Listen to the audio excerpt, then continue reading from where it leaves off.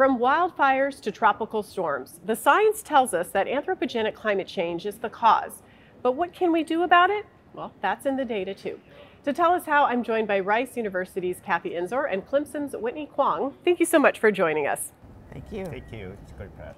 Yeah, it's such an important topic here. So many people are very passionate about this. Tell us how you've seen through the years statisticians and the impact they can have on anthropogenic climate change. So the statistics profession has provided a leadership role in understanding this critical problem for the world.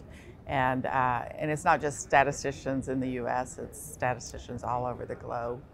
And developing the methods, integrating the data and the climate models to really understand critical answers to how is the climate changing for our planet.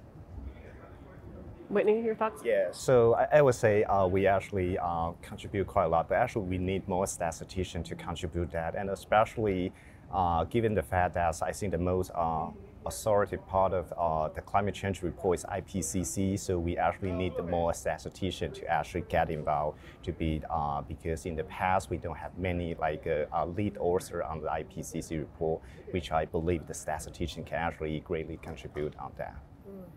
Let's talk about the range of the data that is being gathered and what are some of the challenges and how are statisticians working through that? Yeah, so I think that's the most exciting and interesting part that a statistician can make a huge contribution, because actually for the science underlying the climate research, there's a wide range of different kind of data. So they have output from climate model simulation. They have observation. They will also have a reanalysis, which is sort of a combination of observation and the model.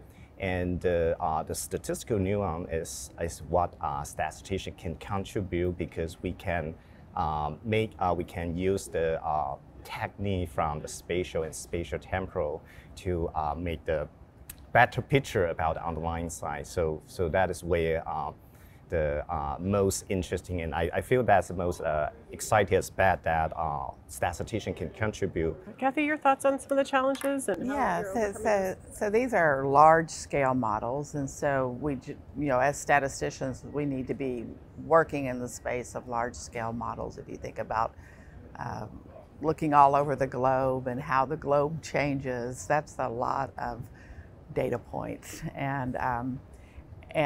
But our discipline has developed the methodologies to integrate the information across all these different spectrums of data, and I think that's just so important. And we also come up with uncertainty measures about what we don't only give an estimate of what's going on in a specific location, but what is the uncertainty around that estimate. What kind of advice, Kathy, would you have for young students coming up to maybe say, consider our field of expertise here? There's many ways that you can have an impact in statistics, and understanding the climate and the changing climate is an important component. But also, if you bring that down to the community level, that would be also a place where statisticians can help. We've got to learn to live with this changing climate. And so like much of my work focuses on mitigating the challenges that we're facing and what can we do at the local level to achieve that. Such an important topic. Thank you both so much for taking the time to talk with us. Thank you.